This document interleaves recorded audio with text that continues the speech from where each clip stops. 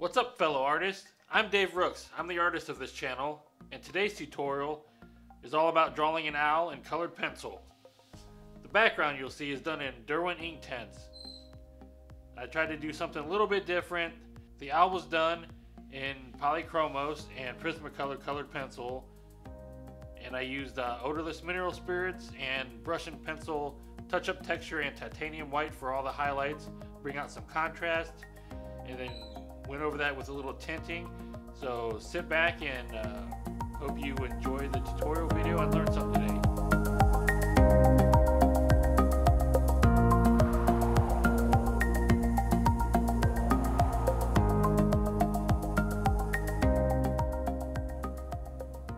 I started off by putting tape around the rectangle portion that I want to do the background, and I already did a little wash of yellow. Now with the Inktense, I'm going over with some green. You'll see I put, several layers of darker green just to give the illusion of faded background there with the Inktense. Blow drying it off a little bit. Adding some more color.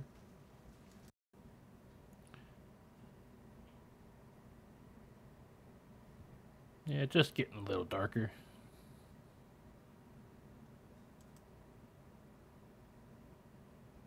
Started working on the eye. As you can see, a little blocking of black and some yellow. I like to do the dark part first just to get an idea of the value range.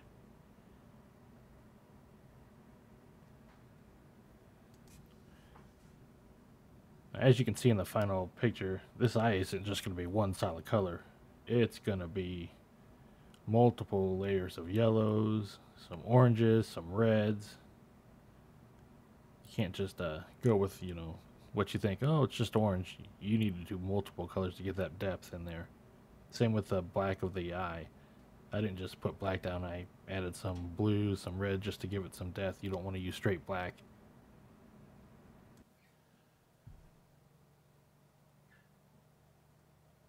Again, as you can see, the eye is going to be multiple colors, using some browns just for the shadow there underneath the eye. Blending out with some odorless mineral spirits.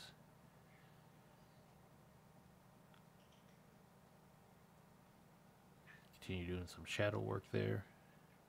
You got to make sure that shadow underneath the eye follows the contour just to give the eye some depth. Again, various colors of yellows, oranges. Even some shades of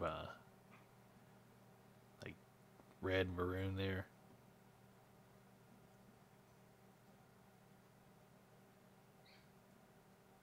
Just working on some fine detail, getting that in there. Again, just going back and forth, doing my lights and my darks. Building up, building up, building up. Doing some work on the outside now. Just getting some lines in there. Kind of hear my bird in the background there. Actually, two birds.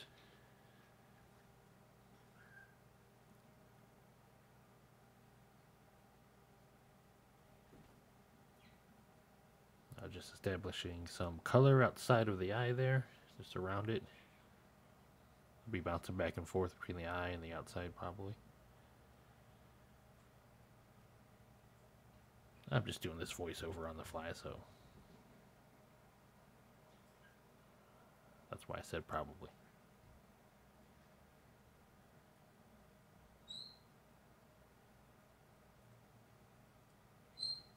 A little shift in the screen there. And back to the eye. As you can see, just some dark colors of red, reddish brown there. Takes a bunch of different colors, what you might not expect or actually see. It'll take various shades of other colors just to build up that contrast of the eye to give it an illusion of roundness and the color range that's actually in the picture. You just don't see yellow and orange there's various colors. I think I probably used 10 different colors for the eyes, if I had to guess. Here I'm just kind of working on the underside, the, I guess, eyelid of the owl there. Again, it's going to be various colors of yellows, or browns, using some the mineral spray to blend out.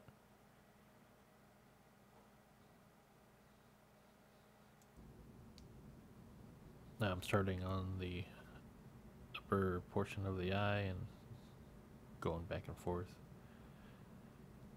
Just laying out some light colors there. It's a light, a really light tannish color. And going over with some browns again. Don't know why I went country right there, but I did. You gotta make sure your pencils are nice and sharp because you want to get into the tooth of the paper. You don't want the color to sit just on top of the ridges.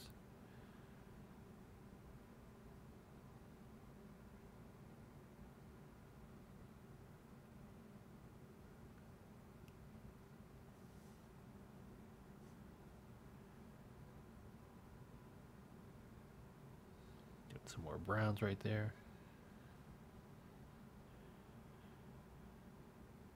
And I finally decided to put a piece of tracing paper underneath to protect the drawing.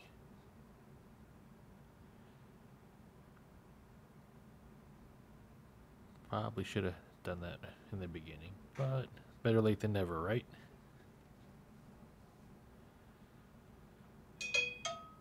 And I got a text. I laid some of that light tan down. You can't really see it in the video, but trust me, it's there. Again, with some of the mineral spirits, flatten that color in.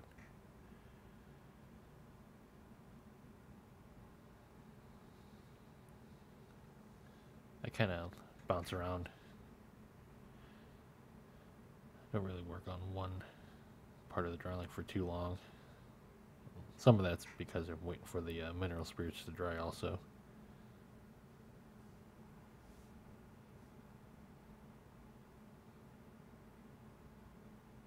But as you can see, starting on the eye and just building up right around it, you can start seeing the depth and the definition of the eye come together, and especially once I start getting all the other feathers around it, you'll see the shape really take place.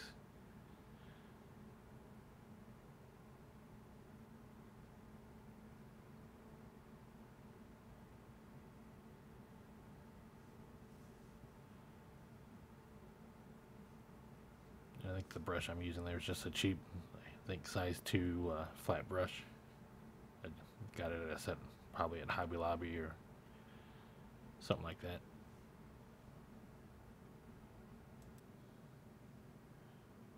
And we're starting to do some blacks. See, as you can see, some of that blue.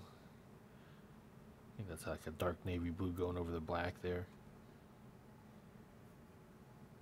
Just to give the black a little more definition. You don't want that flat black sitting on there.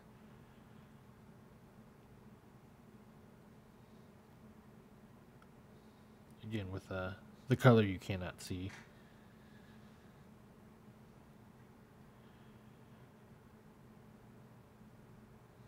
We'll call it the John Cena of colors. Some of you may get that reference.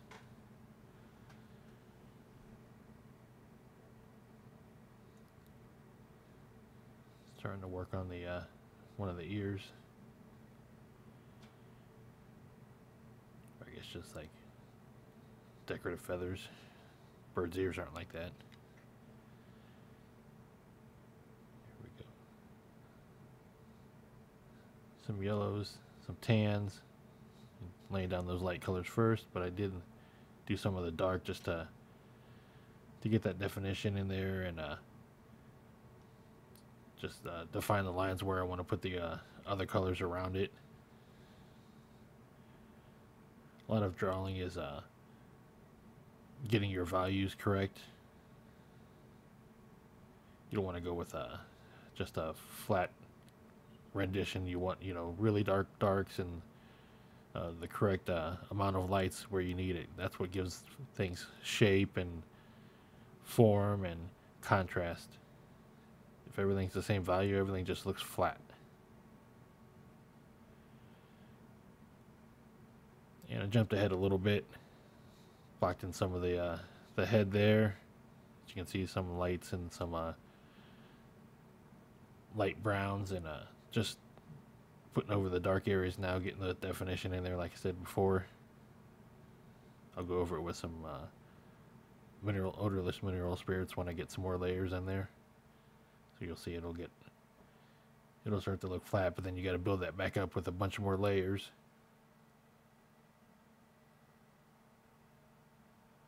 Again, keep that pencil nice and sharp. There we go. Now you can see the odorless mineral spirits. See how the color kind of got dull? Some of that goes away, but once it dries, then you start layering more color over top, and then it'll get rid of the dullness. That's just push that color into the tooth of the paper there. Again, see, going over that with that purplish blue, that way to get rid of that flat black. And I'll hit it a few times with the mineral spirits, just blend it in. Areas like this, you know, you can work on the dark first just to get your reference of where your light colors are going to be.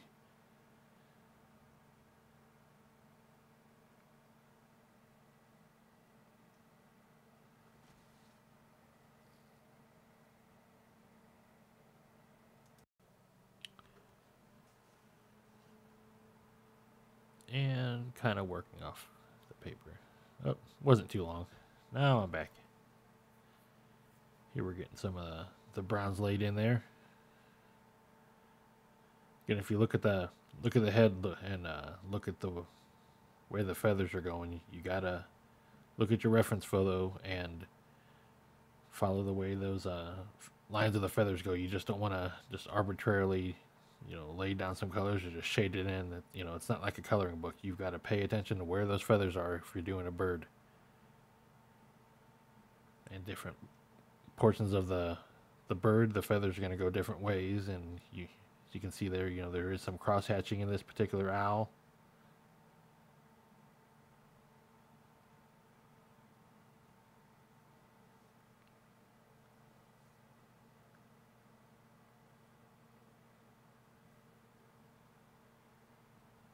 Getting some of those light feathers out there on the edge, around the head and into the background there.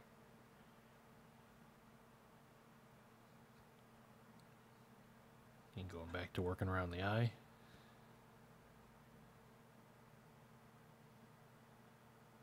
And the white there, I must not have filmed it or cut it out. You can see the white laying over top. That's the brush and pencil titanium white, and the touch-up texture, I painted that over top just to get those light spots in.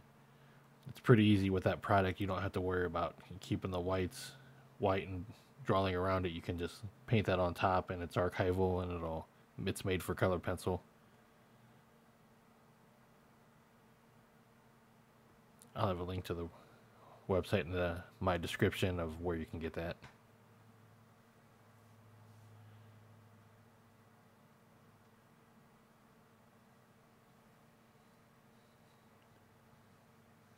Starting off on the upper portion there, right above the beak of the bird, the owl.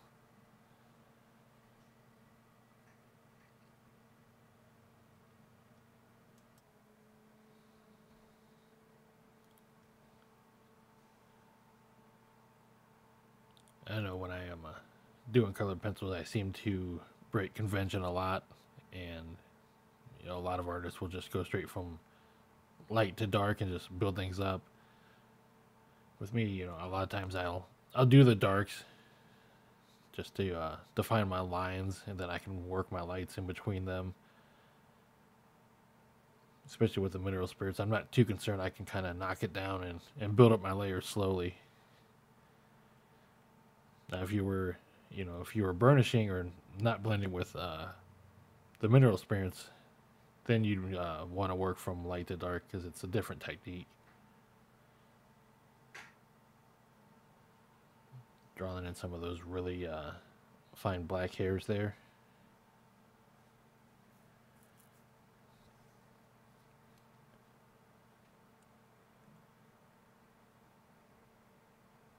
And if you want to see the reference photo, I got it off of Pixabay, so it's on there, free to use.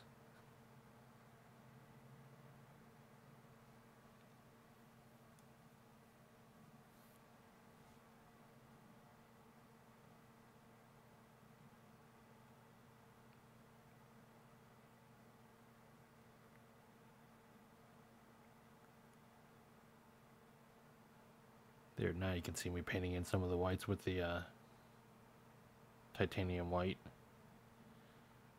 Just using a fine liner brush there, like a number 2 liner brush, again from Hobby Lobby.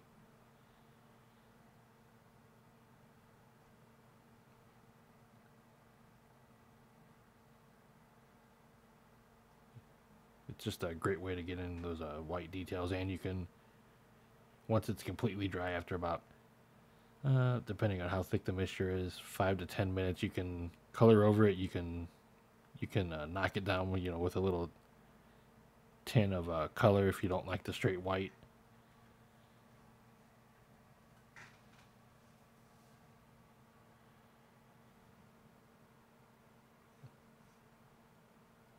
And as you can see, I'm using the reddish brown there.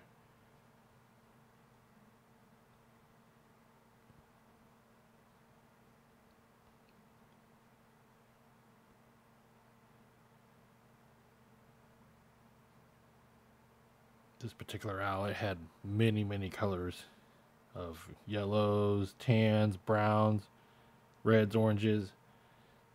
And so to bring those out, you're going to want to, layer all those colors, but being as an artist, it's up to you to bring out the contrast of that. And, you might want to add a little more red just to punch things up a little bit. Because in nature, sometimes, the colors you see aren't exactly the most exciting. In this case, the owl was very colorful already. You can see he's just throwing in some highlights there. You can see the highlight in the eye. Did that with the titanium white also. With that, you want to I added a curve. Better defines the shape of the eye, because obviously an eye is not flat.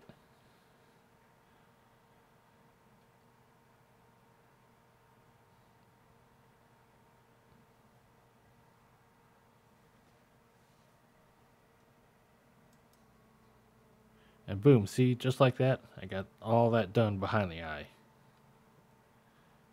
That wasn't editing magic at all. I skipped most of that because it's basically the same as doing the head. A bunch of layers of the yellow, orange, red, blue, the black, blue, red on top of the black, the mineral spirits.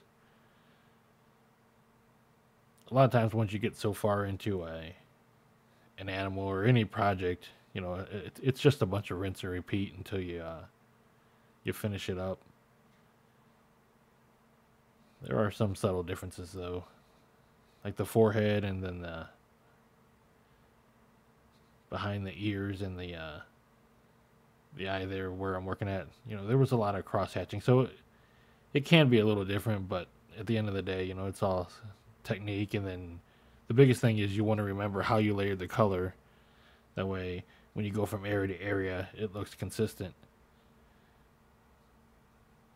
You don't want to start layering one area with dark brown, orange, red, and then yellow, and then do the other area with yellow, red, dark brown.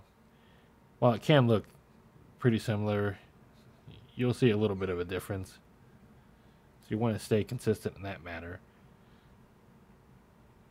And again, the magic of editing. I skipped the blocking in portion, but as you can see, this area here, there's a lot of fine lines and some cross hatching. The feathers were going all over the place here.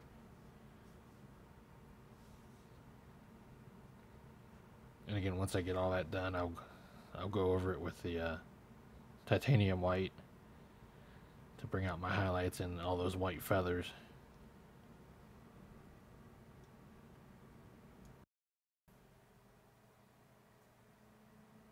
Alright, here I'm starting on the, guess you would say the cheek. So you'll notice that the feathers are pretty long here. Again, it's just like everything else, just laying down some base color and building up. But here especially, I have to watch for the direction of the feathers, and there is a lot of cross hatching as the feathers coming off, and they're pretty long, so they overlap each other, creating some really interesting texture here.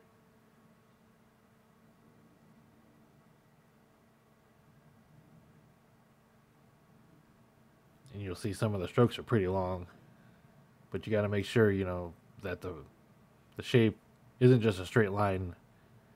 You'll notice all these curves of the feathers and curving up, curving down. You got to follow that if you want to make it look realistic. And you'll see, you know, moving along with the beak. And I got to get those dark areas up into those feathers of the cheek, because the beak doesn't just stop there. It goes further up, so you got to get that into the background for the overlap. And of course, the beak isn't just black. Like birds' beaks will have, you know, different cracks, you know, different texture. It's not just flat. So you got to convey that. You'll see, you know, adding some light in there. Then I'll go over it with the mineral spirits here to flatten it down. And it's just a slow, gradual buildup of all the colors.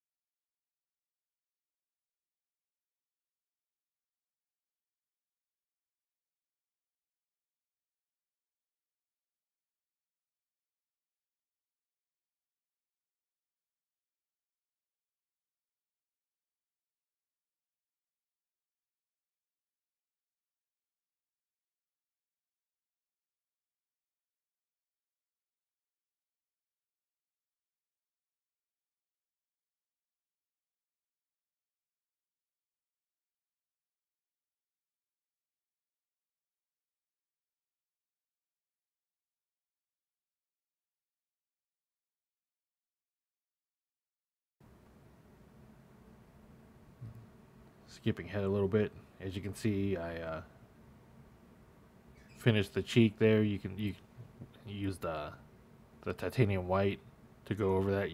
If you notice over the beak, all the wisps from the white really add a lot of dimension, especially against the black of the beak. I would say, you know, that and the eyes, that's probably the strongest difference in values of this whole piece. It draws your attention to that center mass of the owl.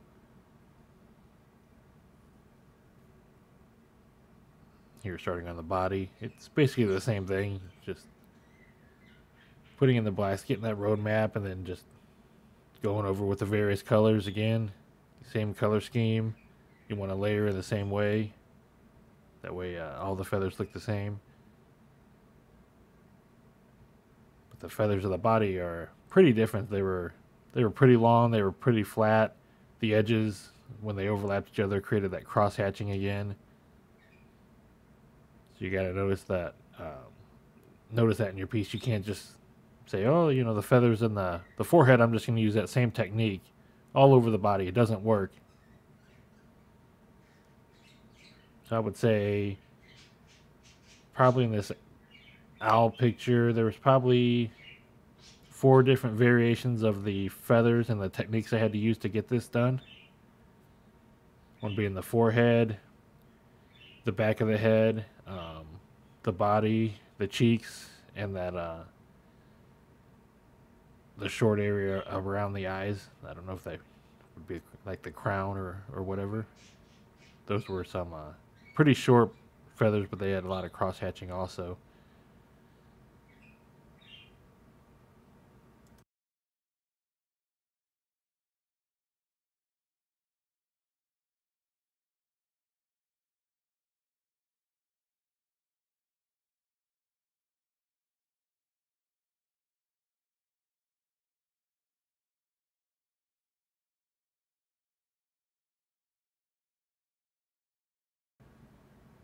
Here I skipped ahead since a lot of it was the same. This is towards the end of the drawing. As you can see,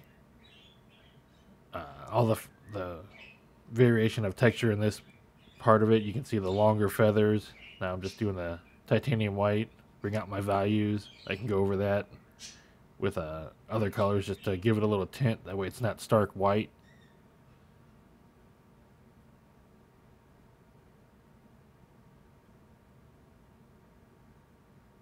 But as you can see, a lot of it's coming together. And even on the body, the portion on the bottom, it's even different than the neck portion. Now here, just darkening up some of the blacks, getting some of the value range a little darker. Get that contrast going a little bit better, especially on the eye, especially on the beak. I would say in this piece that the two main focal points, the eye and the beak. I kind of try to design it with like that, with that diagonal line following the bleed off of the background there, kind of the left to right diagonal.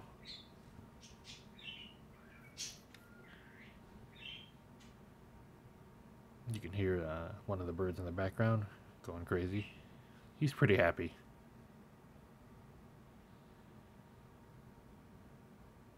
There, we're getting towards the end. Getting some last minute finishing up. But there you go, that's it. That's the final image of the owl and colored pencil.